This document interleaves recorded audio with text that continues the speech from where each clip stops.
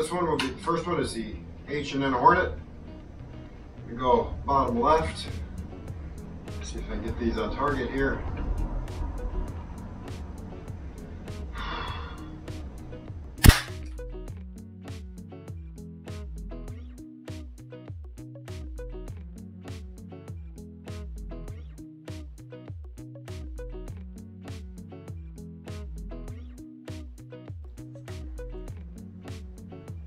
Solid hit. Next one will be the H&N Barracuda. I do believe. Since the last time that showed the least amount of energy, we're going to go bottom right.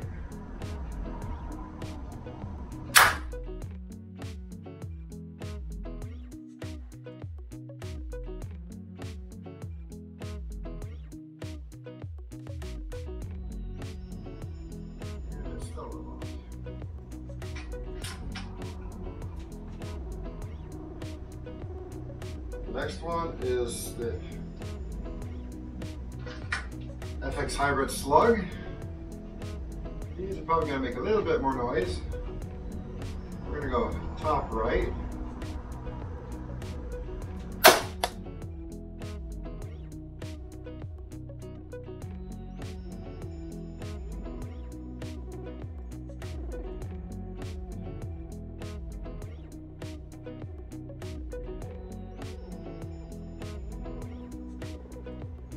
And last but not least, JSB MK2 King Heavies.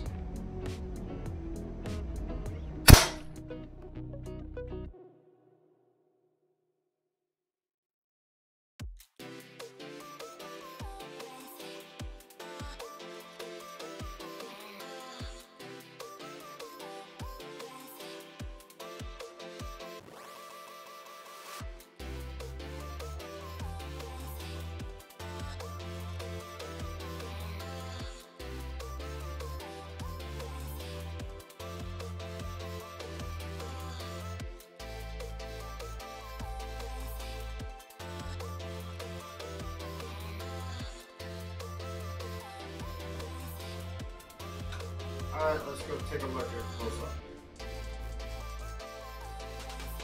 Alright, part 2 to this little video. Alright, let's take the first one here. We'll look at this one first, I guess. Let's bring this down here. I gotta get some more light here. Be right back. Okay, I'm back. We got light. Some light. I kept a little bit here. So let's see what we got here. We got a pretty clean entrance hole. And it did hit back here. Don't see enough shrapnel come out. Didn't see nothing in the video. But, get off me, styrofoam.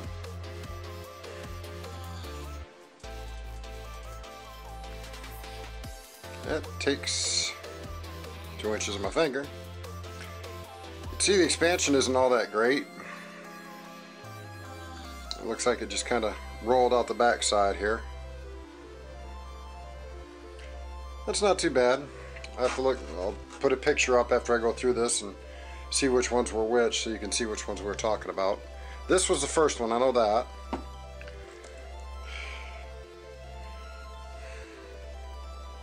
Come on, camera, focus. Focus. There we go. This is from the H&N, what are they called? Hornets. That's it, Hornet. I know that one. Tell by the little dimple here in the center. Again, just like in the last video, near perfect deformation. What do we got for a hole here? Well, we got a lot of energy expended right here. And it came out and bounced off the back into here. See, that was sitting right there. I don't see the little gold tip anywhere. Did knock a little bit of clay through into the back. Not a lot. I'm not sure where the tip went. Enough of that, guys. Come on, keep it clean.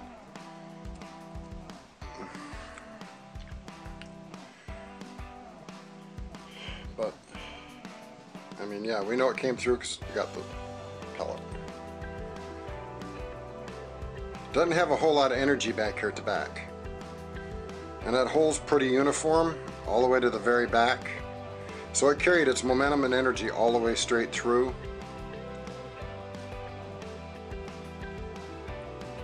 So I'd say that'd do a pretty good job to eliminate a pest. Again, I'll show at the bottom, or on the bottom, which pellet is it. I'll have to go back through and rewatch. This one is a pretty heavy piece. That power, hold on, let me grab a pencil. Come here. The pellet went straight through, almost uniformly all the way through, and it's the same diameter all the way across. So that didn't, I'm not too sure about that pellet. Yuck.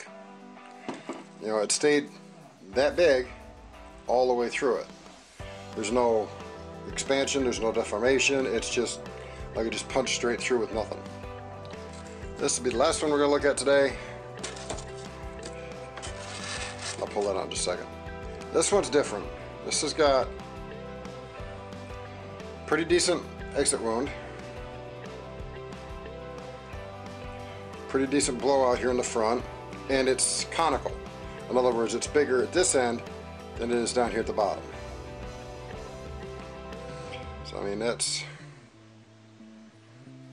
4 pencils around, and that's about 2.5. So yeah, it made a bigger impact here before it went all the way through.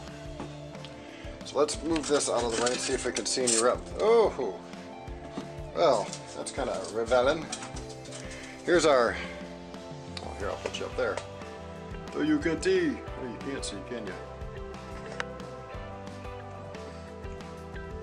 There's our JSB heavy right here in a little plate. The other one kind of bounced off. It wasn't carrying much momentum, just kind of, I mean, it's in here, but it didn't do much anything. I do have some fragments back here, so maybe it had fragmented, but not enough to do anything major.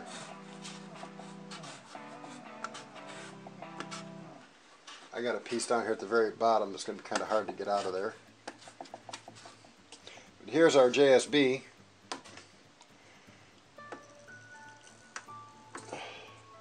And it mushroomed out pretty darn good. Of course, that's hitting the plate too, so that really doesn't count much. But with the look of how it went through here, this here, you can tell it's, you know, started to expand a little bit. Don't cut yourself, silly.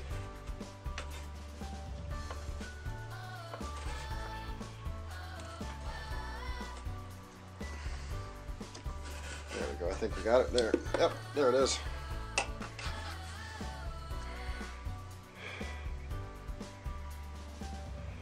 Let's get you back down at the table. Yeah, I'm sorry. Ugh. That's what's left of the King Heavy. And as you can see, for those who are wondering, come on. All the paint stayed on there. So we found 2 of the 4.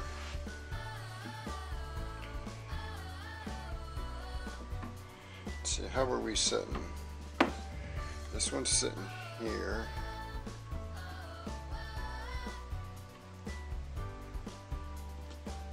So I don't see nothing in here. Oh wait, that was this one. So yeah, we found that one. But we didn't find this one.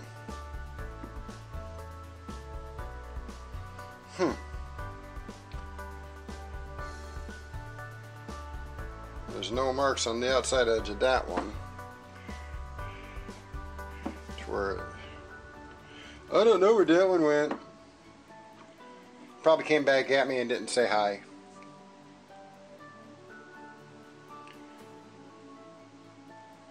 But yeah, I mean, it's not a bad wound channel. Come on, camera, focus. I mean, it was like this. But I think, for all intents and purposes, I think the H&N Hornets are a very viable option for pest control, shall we say. Downside to H&N Hornets, I haven't mentioned it yet. Ouch! On the pocketbook. So, you know, if that's what you're looking for is pest control, the H&N Hornets will definitely do you. Let's see if I can't open this up real quick. Probably should be using a bigger knife, but that's where I want to go smaller. That's a little bit better, a little bit easier to see.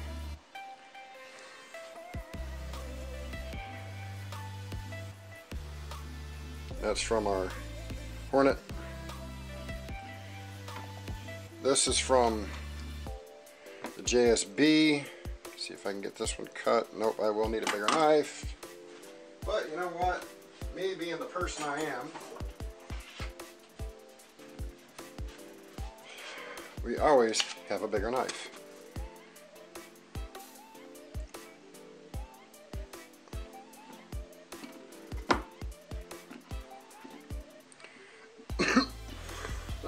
Excuse me. Down here a little bit more. And that's for this one. So all in all, not terribly bad, not the greatest as far as, you know, examples, but you can still see that it created a nice little hole. And I would hazard to say that if you're trying to take out a piece of nuisance, you should have no issues using the H&N Hornets or the King Heavies. Here's that one.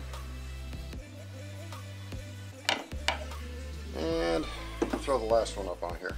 Even though this one I wasn't really all that impressed with, it did okay.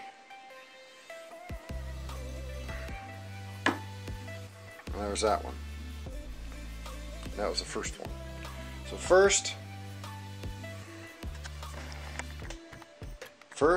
second, third, fourth. So that's it.